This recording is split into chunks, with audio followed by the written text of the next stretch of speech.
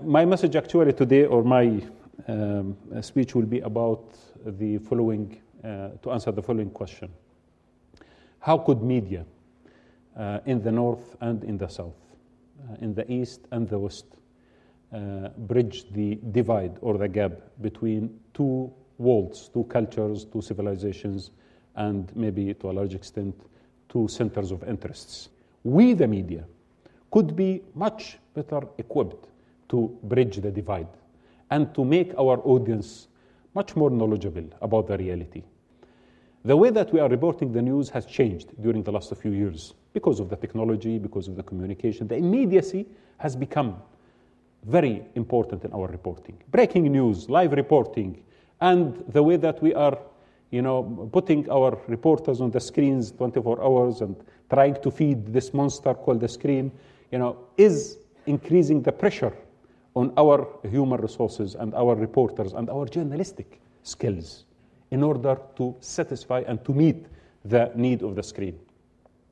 And then also, with this kind of rush that everyone is trying to compete with others in a highly competitive market, we are, in a way or another, sacrificing some of the principles that one day were inherent in our profession and were sacred as well. Our reporting sometimes is a matter of life and death. Our reporters sometimes pay their life for the sake of truth. And our audience, if we misguide them, especially in the Middle East, they might face death. If we give them wrong information about what's happening, they may literally be killed that day. Some of the reports and some of the thoughts and some of the rumors and some of the things that have been broadcast have created huge conflicts and led us into very violent reality.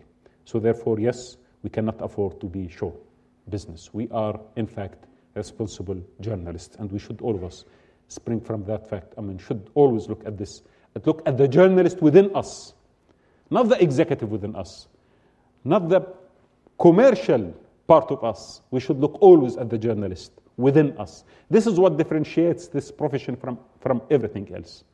We are journalists. We should always hold the values of journalism high before any other consideration, be it political or commercial. The center in the Middle East is not the center in Europe. I do understand that you have democratically elected parties and governments, and therefore you have the freedom to speak and to hold accountable the people who might not say the truth. In the region, the centers of politics in the region, most of them have never been elected. These people are guarding their own personal interest. And sometimes, and most of the time, they are not representative of the people that they are governing or ruling. The margin is much more important. The margin where the future is, not the center. These social movements, these even military groups sometimes, this kind of